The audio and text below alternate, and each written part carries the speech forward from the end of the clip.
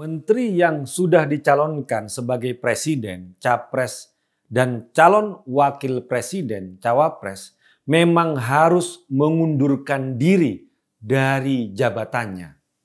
Hal ini sudah tertuang dalam penjelasan pasal 170 ayat 1 dalam Undang-Undang Pemilu. Namun saat ini ada upaya gugatan melalui uji materi ke Mahkamah Konstitusi agar Hakim MK mengeluarkan menteri dari kategori pejabat negara yang wajib mundur apabila sudah didaftarkan sebagai capres dan cawapres. Meskipun gugatan atau uji materi merupakan hak siapapun selama warga negara Indonesia yang memiliki kepentingan, namun kita juga bisa mempertanyakan alasan di balik gugatan itu. Ternyata penggugatnya bukan dari menteri dalam kabinet saat ini, yang semestinya orang yang merasa terdampak kerugian konstitusional dari pasal 170 tersebut, tapi penggugatnya dari sebuah partai. Dan lagi-lagi partai itu tidak memiliki menteri dalam kabinet Indonesia Maju saat ini. Lantas, mengapa mereka mengajukan uji materi? Kita bisa mempertanyakan karena hal ini terkait dengan hal yang sangat mendasar soal uji materi ke MK soal legal standing. Legal standing adalah keadaan di mana seseorang atau suatu pihak ditentukan memenuhi syarat dan oleh karena itu mempunyai hak untuk mengajukan permohonan penyelesaian perselisihan atau sengketa atau perkara di depan MK. Kalau menteri yang menggugat pasal 170 maka akan dapat legal standingnya. Tapi ini yang menggugat dari partai. Dan partai itu tidak punya menteri dalam kabinet saat ini. Kok bisa? Jangan sampai ada dugaan gugatan alias uji materi itu hanya gugatan pinjam tangan. Namun soal legal standing ini biarlah Hakim MK yang menilainya. Mengapa menteri harus mundur dari jabatannya kalau dicalonkan sebagai capres dan cawapres? Menteri adalah pejabat negara yang ditunjuk alias tidak dipilih langsung oleh rakyat. Hal ini berbeda dari pejabat negara yang ditunjuk oleh rakyat yang menjadi pengecualian dalam pasal tersebut.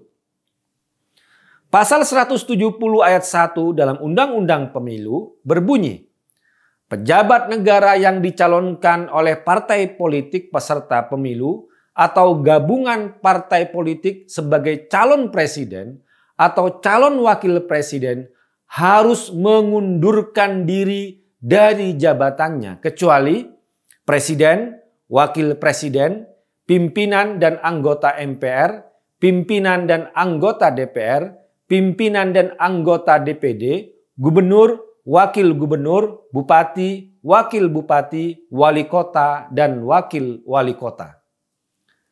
Dalam penjelasan pasal 170 ayat 1 Undang-Undang Pemilu menyatakan yang dimaksud dengan pejabat negara yang harus mundur dalam ketentuan ini adalah ketua, wakil ketua, ketua muda dan hakim agung pada Mahkamah Agung. Ketua, wakil ketua dan hakim pada semua badan peradilan kecuali hakim ad hoc.